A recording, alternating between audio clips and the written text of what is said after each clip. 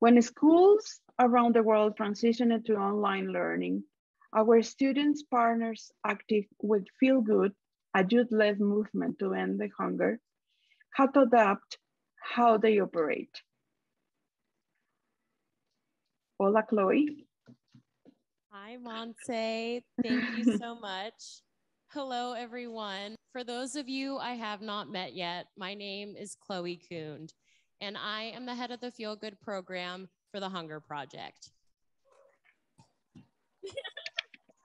Thank you, Chloe. Oh, thank you. Feel Good is a youth-led movement of college students committed to the end of hunger.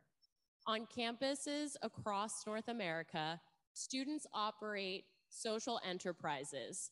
Oftentimes, those are grilled cheese delis, and invest 100% of their proceeds into the Hunger Project.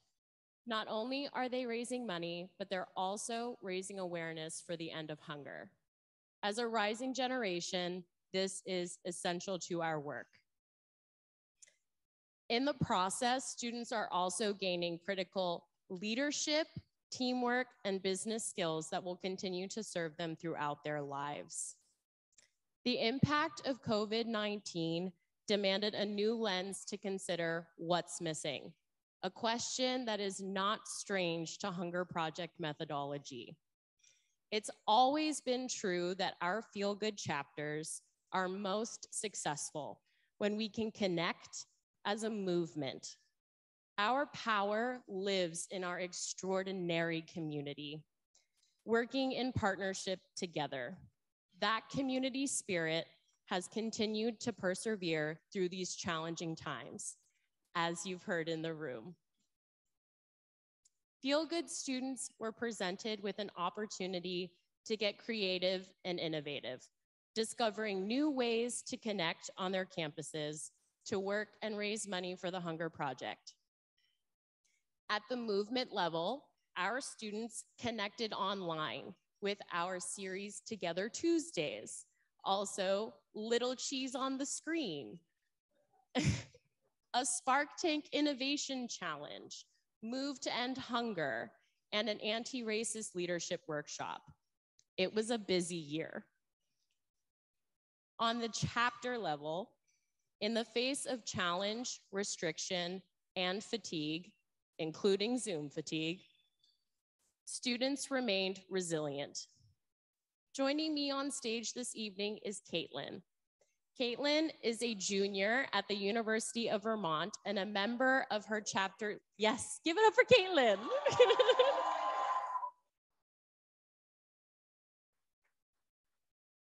Katlyn is also a member of the leadership team at the University of Vermont for her chapter. She was also a former THP intern. Katlyn, could you please describe how your chapter adapted to the new landscape and what compelled you to continue connecting and fundraising for the end of hunger? Hi, everyone. Thank you so much for having me. When it became clear that the pandemic was going to drastically alter our school year, we knew that we had to find a way to continue to keep our chapter and deli alive. To set the scene for everyone, UVM had students return to campus with a mix of hybrid, in-person, and fully remote classes. However, most classes were fully remote. People that lived on campus weren't allowed to have any guests in their dorm rooms, which made it a really isolating semester.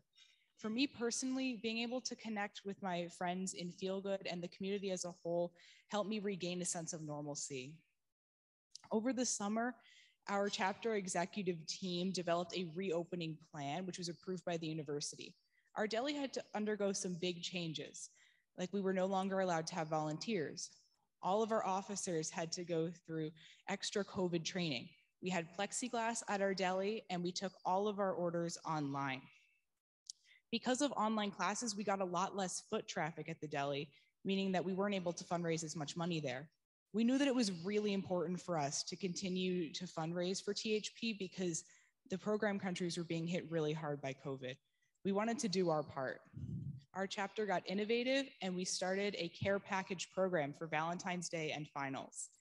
We were able to have people donate to send a care package to somebody at the university that was filled with snacks and things from local Vermont businesses. We were able to fundraise for THP, connect with our Vermont community, and spread some joy on campus. We also knew that it was super important to keep our chapter community alive. When the weather was nice, we held outdoor tie-dye events that were really well attended, were really fun, and helped us recruit new members. We also continued having online leadership and general meetings. I know for myself, it really helped me get through this year to be able to connect with my community every week. I'm really proud of the way that our chapter and countless others were able to adapt during these challenging times. Thank you.